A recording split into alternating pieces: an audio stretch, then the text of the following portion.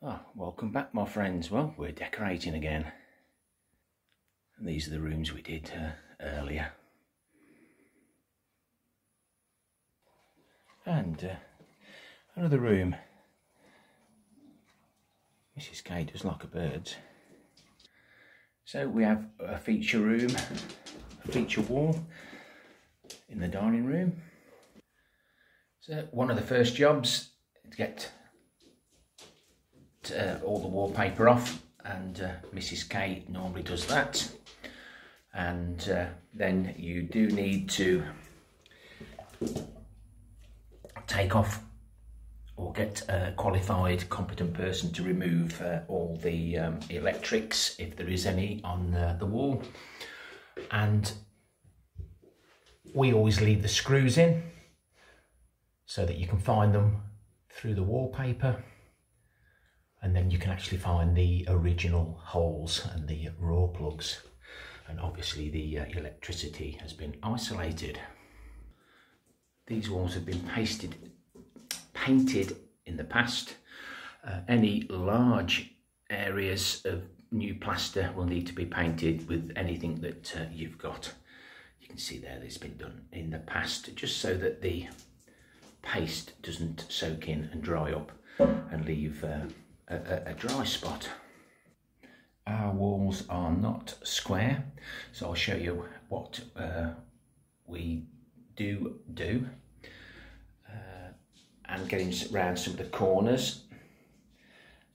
This bit here is always quite tricky, but we learned very quickly that, yeah, we got the paper off, but what you need to do is just rub your hands over it.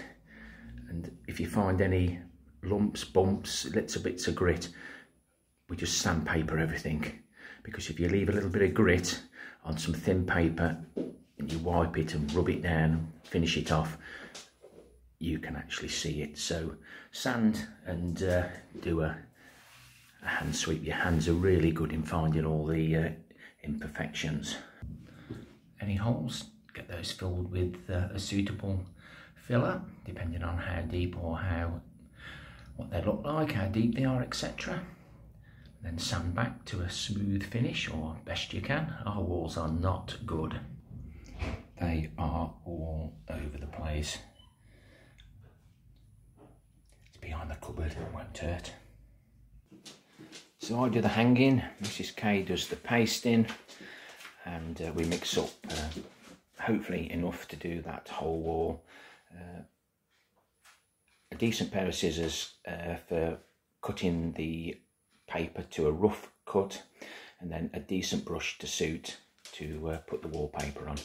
And Mrs. K is going to use the kitchen work surface as the pasting area. For the finishing off, you do need a good pair of wallpaper scissors, especially with the curved edge. We'll show you later what that's for. And definitely a plumb line to get your paper square. Don't have to buy anything expensive. That's the pull cord out of the bathroom.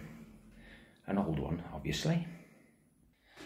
As a bit of a tip, we use the overlap border adhesive. It's mainly for putting border on, but we use it for all the joints. And we've got that pot there, but when you do buy it in the tubes, as you know, you can never get it all out, so we cut the tubes open, and that includes all items that we buy. We always make sure we get every little bit out, because you'll find that the manufacturers always make sure there's some left in, so you don't get your money's worth. So we've had a quick look, and 2 rolls of paper go that way, just around the corner. So if it doesn't go around that corner very well, we can go from right to left to match up to it, and you won't see the joint doesn't match up. And we've got a couple of 3 rolls that go up and round that corner. So if the joint isn't good there, we can start fresh again there, and then the last two pieces will go into this corner. And another tip, when you paint anything, always paint round the corner so that you haven't got any gaps in case you make a little mistake. In a minute, yeah.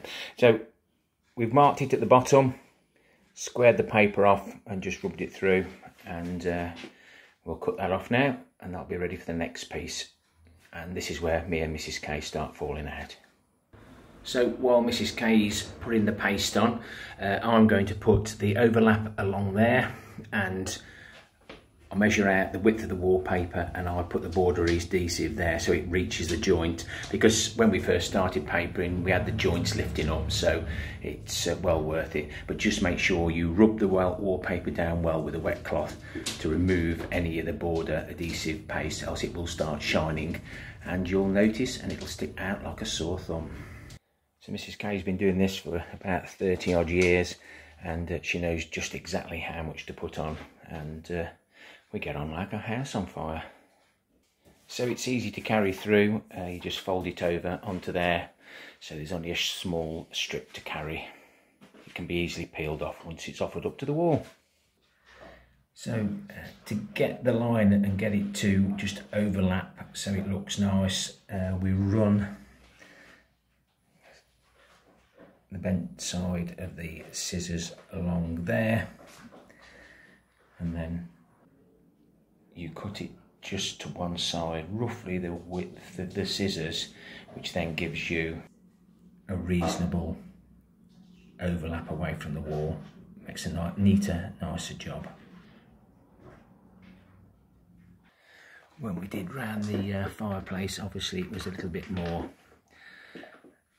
cut and see. And when we did round the bread oven door, we actually sacrificed 2 pieces, half and half it worked out at. So we got it half decent and then recut it again, and we didn't do too bad there. And because it's so difficult to do into the windows, you can use a Stanley knife to cut the edge. A little bit dark, but it does a reasonable job. Another tip, always have 2 rolls on the go in case the pattern falls different, and you can save a small strip because you want to make sure we get to the end with plenty of wallpaper left. So we've got this little awkward bit. No, not Skylar. Well, get out of the way. If you do cut too much off, you can see there, that line there. If you cut too much off, just stick some paper underneath. Nobody will know. I hope you found that useful, and just remember, if you do it yourself, DIY, don't worry about the outcome, because if somebody else does it and makes the same mess, you've had to pay for it. But if you try and do some work yourself, it doesn't cost anything. No. I'll let this dry a little bit more, and then I'll get the sockets and light fittings back on. And I've got a few more little jobs to do before I can get back up to the allotment. Happy DIYing. Till next time, my friends, and don't forget, on the end screen will be all the playlists, the playlist for my DIY escapades that we've shared. Take care, my friends. Ta-ra for now.